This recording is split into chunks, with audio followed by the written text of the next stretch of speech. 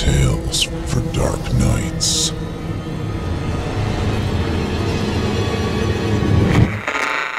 Want to make sure you never miss a Chilling Tales for Dark Nights video again?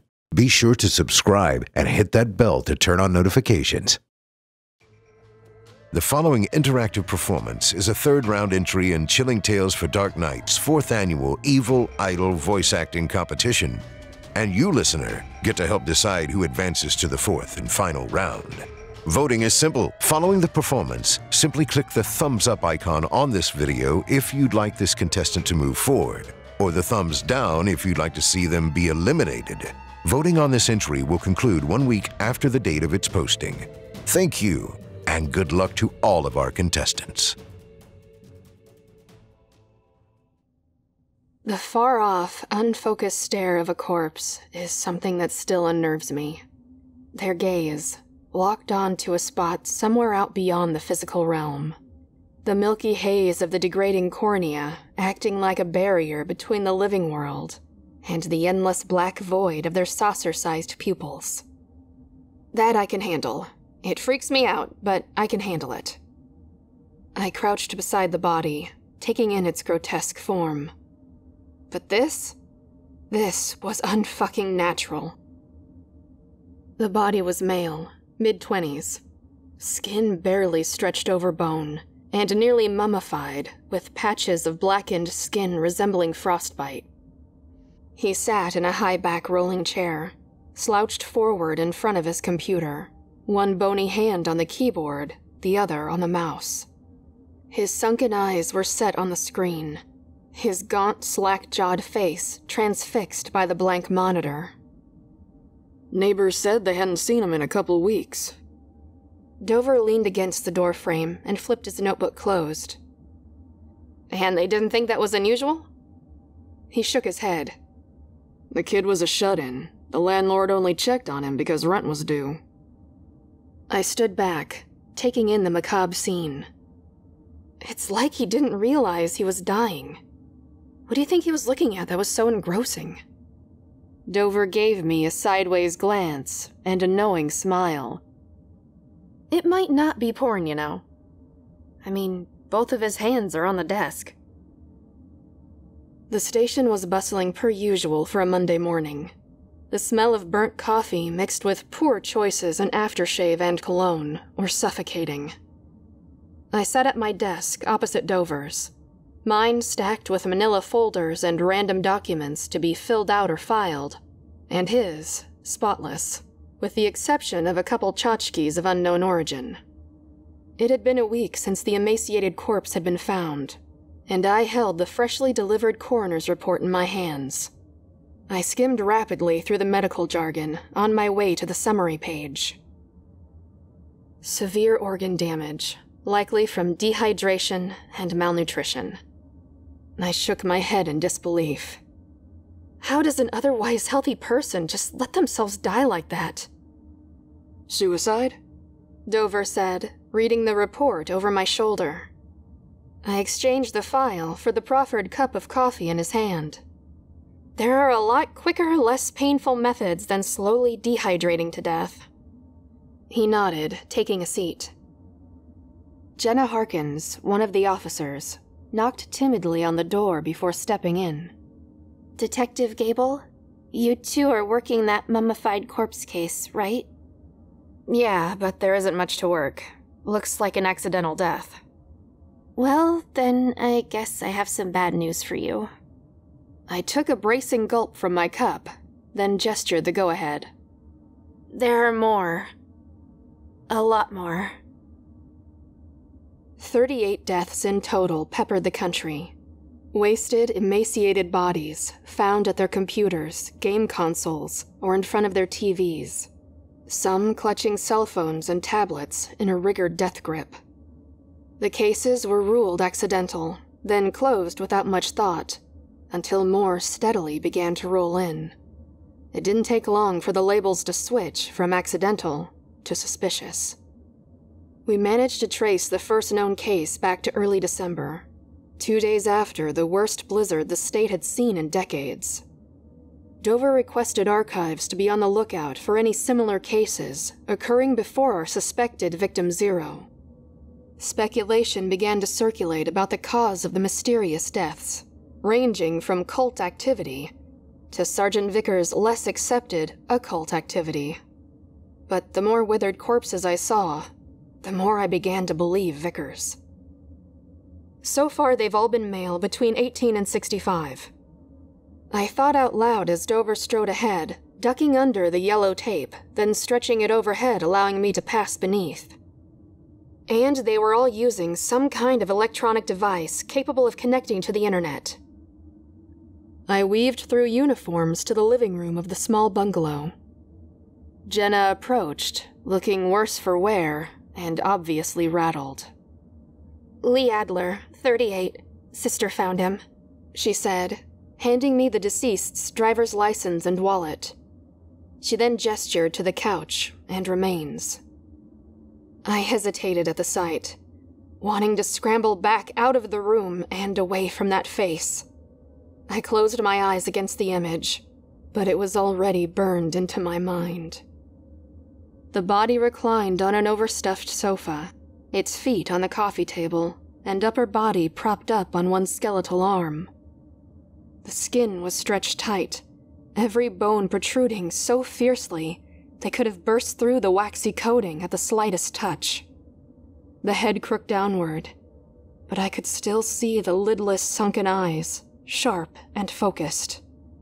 The lips so thin they had drawn back in a toothy smile, and the nose and fingers blackened at their tips.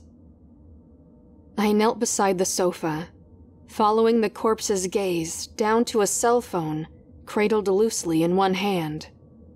I reached out, gently grabbing the edge, and began wiggling it free. The hand snapped shut around the phone. I reeled backward into Dover, who caught me under my arms and brought me to my feet. He moved. I could barely get the words out.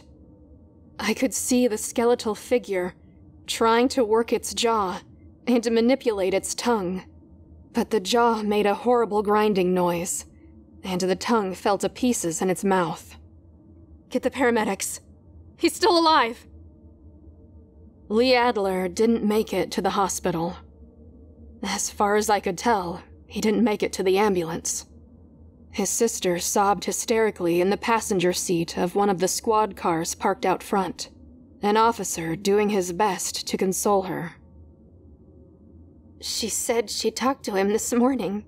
They were supposed to meet up. That's why she came to check on him. Jenna trembled as she spoke, then excused herself to answer a call coming in over the dispatch radio clipped to her shoulder. Another week went by with more bodies being reported. We'd done everything we could to keep the strange deaths out of the news, but the media picked up on it, and the cyber serial murders quickly became a sensation. We warned people to limit their computer usage, to stay off the internet unless absolutely necessary. But the deaths trended on every social media platform, and were the most popular search on all major search engines, so fat lot of good that did. It felt like a never-ending series of events, leaving no time for sleep or even a small respite. Dover sat jotting down notes from case files, powered by toxic levels of caffeine and willpower, while I reclined at my desk, phone pressed against my ear, hoping for some good news from the chief ME. I've examined them all, Detective. There's no sign of disease, injury, or illness. None that would result in death, anyway. And now, I don't think we can rely on time of death either. Why not? The last victim, Adler. His organ temperature at death was already in line with ambient temperature. It should have taken several hours to fall such a degree. I'm sorry, Detective, but I'm at a loss. I pinched the bridge of my nose and thanked Dr. Rosenfield for her time before hanging up, then sat staring at the photos of shriveled faces laid out in full horrific color until a sudden shrillness roused me from thought. A great deal of commotion was coming from the lobby. I sprinted down the hallway and into the clerk's office with Dover at my heels. A group of people were shouting and waving their arms in the air on the other side of the safety glass, trying to get the desk clerk's attention, who refused to look up from his laptop. Dover tried to settle the restless crowd, while I crept up behind the clerk, peering over his shoulder. "Peters, what the hell are you doing?" He ignored me, continuing to stare at the computer screen. A young woman, 18 or 20 years old, stared back. She smiled, fixing her black snowflake-dotted hair as it fluttered in the wind, her nearly translucent skin blending in with the fallen snow around her. Sunlight streamed through icy pine boughs in the background, wrapping the girl in a halo of warm yellow light. Somehow, she seemed familiar. I was sure I knew her face, but I couldn't recall where I'd seen her. It was then I noticed a chill in the air, and saw Peters creating little puffs of steam with each breath. The young woman stopped to stare directly into the camera, locking eyes with the entranced clerk. He was held captive by her gaze, wearing a dreamy expression, as though he were staring at a high school crush. A notification sounded as a pop-up window appeared over the video. "Invite Yuki to chat." The clerk hovered over the accept button, Yuki smiling and slowly nodding her encouragement. Yuki. That name, that face. I knew this girl somehow. The click of the mouse startled me. "Wait!" I was too late. Yuki shook with a soundless laugh, her features shifting, eyes darkening, and lips taking on a bluish hue. Her black hair whipping in the wind, hiding her face. Dover made a move toward me, but I waved him off. I could feel the frosty air cutting through, chilling my blood. Still in a stupor-like state, the clerk let out a sigh of steamy vapor, which poured from his mouth, gathering into a steady stream of mist, flowing toward the laptop screen. What the hell? I took a step back into the warmth of the office, then watched in horror as his face became taut, and his eyes sunk deep into their sockets as more of the misty breath flowed from his mouth. "Peters, snap out of it!" I grabbed him by the shoulders, shaking him violently, but he didn't so much as blink. Dover lunged at the desk, grabbing the laptop, slamming the screen shut. Peters stirred, beginning to regain control, only to double over in agony as the mist continued to escape his lips. I turned the computer over, ripping out the battery and tossing it to the floor, but the clerk's wails of pain grew as he dropped to his knees, writhing on the dirty linoleum. Shit, shit, shit! I looked wildly around the office for anything to stop the invisible onslaught. Dover rushed to the large blinking modem on the back wall, grabbed the cord feeding it, and ripped it from the outlet. Peters let out a final sigh before his body sagged, becoming quiet and still. Now, we had seen it ourselves, and there was no arresting it. That girl haunted me more than the smiling, mummified faces of her victims. I knew I'd seen her face and heard her name. I stood at the missing persons board. Black and white photos and artist sketches stared back at me like a grim wallpaper design. The edge of a flyer caught my eye. It was just the corner of a grin and a name. Yuki Misaki. I grabbed the flyer, yanking it from the board. 2 months ago, 19-year-old Yuki Misaki went missing and was marked down as a runaway. I'd walked by her picture every day for a month before the other flyers overtook hers.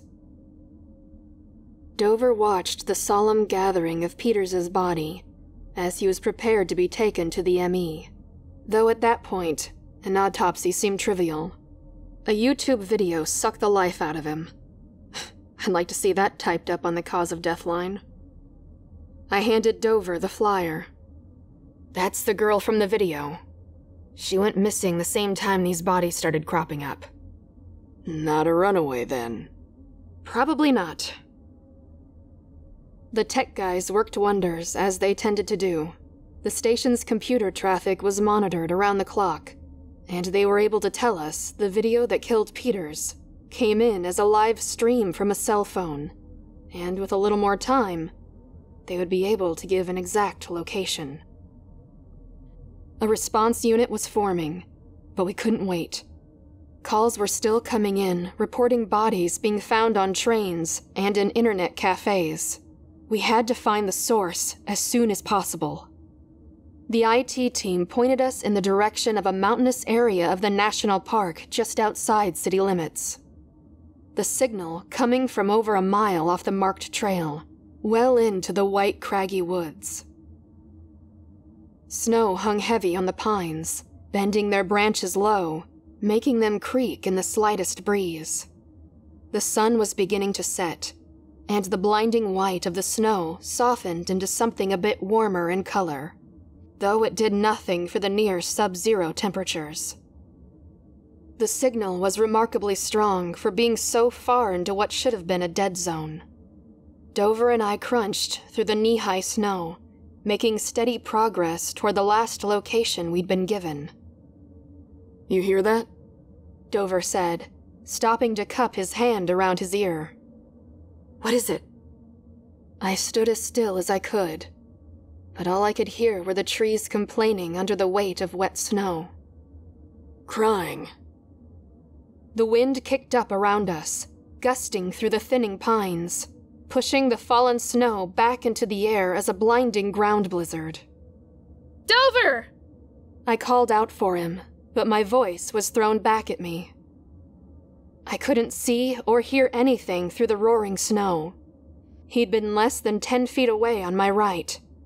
I tried to move in his direction, hand outstretched, but I was blown backward onto my original path. The sound of a woman weeping rose over the frosted tempest, drawing me forward. With a few steps, I passed through the frigid squall into a muted clearing. I was frozen. Not from the three-dog night, but from absolute terror. Black hair and black eyes met me. They seemed to hover, unanchored to a physical form, the hair flowing freely, as though it were submerged in a clear lake. When the last streaks of sunlight sank behind the mountains, casting cold blue shadows, I could see it plainly. A nude woman, skin so pale she blended in with the surrounding snow, eyes like an endless black void, and hair that moved and shifted in graceful fluidity, obscuring her face. Yuki Misaki? The woman made no sign of acknowledgement, continuing to glide toward me, leaving the snow undisturbed as she passed through the drifts. Stop right there! I drew my sidearm, aiming at the approaching figure. She opened her arms, beckoning me toward her. My arms fell to my sides, and the pistol slipped from my hand, disappearing beneath the snow. I stepped closer, unable to stop or look away from her terrible beauty. Gable? Dover? Jenna's voice shattered the silence. Lights swept across the clearing, where I stood alone and shivering. A thick mist hung in the spot where the woman had been, and the raging storm behind me was gone. Jenna and a team of 10 other officers burst through the wall of pines, flooding the area with light and sound. It took less than an hour to find the remains of Yuki Misaki, her cell phone clutched in her withered, frostbitten hand, the battery long dead. The last person to see Yuki alive was her boyfriend, who sobbed out a confession of leaving the girl beaten and stranded to be consumed by the blizzard. Yuki's body was returned to her family and buried. The cyber serial murders stopped. We searched for Dover for weeks. A dedicated team combing the woods from first shift to last. By mid-March, the snow began to melt. We found his revolver lying on the forest floor, but no other sign of him. Eventually, the search team was recalled, and his case went cold. I knew we wouldn't find him alive. I'd known that when we didn't find him the first night of the search. But we'd been together too long for me to just let him rot in that forsaken forest. I took an extended leave, under the guise of needing some time away. Hey, Gable! Jenna sprinted up behind me, waving a plump manila envelope, as I unlocked my car. These are from archives. Something Dover requested. I thought you might want it. I slid the package under my arm and thanked her. Are you going to be okay? I don't know, I answered honestly, sliding a box containing 2 tchotchkes of unknown origin into my car. I drove out to the national park and walked the mile off the marked trail to where Dover had gone missing. I set up a tent and gathered stones and wood for a fire pit. I wasn't going to leave until I found him. The night air coated every available surface with a thin frost. I huddled next to the fire, as close as I could without bursting into flames. I withdrew the thick envelope marked archives from my backpack and began leafing through the enclosed papers. Cases identical to the cyber serial murders stretched back to the station's founding in the early 1850s. They lacked the electronic element, but hundreds of male corpses resembling those of the latest victims were discovered all over the mountain and surrounding forest. Occasionally, couples were reported missing, with the man being found a mummified husk, and the woman never being found at all. One case stood out from the others. This case left a witness. I read in stunned silence as the air grew cold around me, in spite of the rolling flames. A father and his young son, on a weekend camping trip, were caught in a freak blizzard in early spring. When they were found by park rangers the next day, the father had been reduced to a withered collection of bones and tattered skin. The son, unharmed, told of hearing crying in the forest, then seeing a woman in white, who he described as a beautiful goddess with long black hair. He said she sang to him before disappearing into a snowy mist. A blast of icy wind shook the trees and tore the papers from my hand, blowing them into the air and scattering them around the fire's stone pit. I quickly snatched them off the ground before another wind could tear through the clearing. I looked up to see Dover's thin, twisted figure slumped inches away, the dancing light casting shadows on his weathered face. Jesus, Dover! Snow began to fall in large flakes, heavier and faster with each passing second. A wailing cry bounced around the darkened pines as I grabbed my pistol. I knew it wouldn't do any good to run. Thank you for listening. I'm your host, Steve Taylor, reminding you that if you haven't already, don't forget to cast your vote for this contestant via either a thumbs up or a thumbs down vote. New entries will be posted throughout the month. Be sure to tune in and vote for each of them and help decide who becomes the next evil idol. Until next time, turn off the lights and turn on the dark. Chilling tales for dark nights.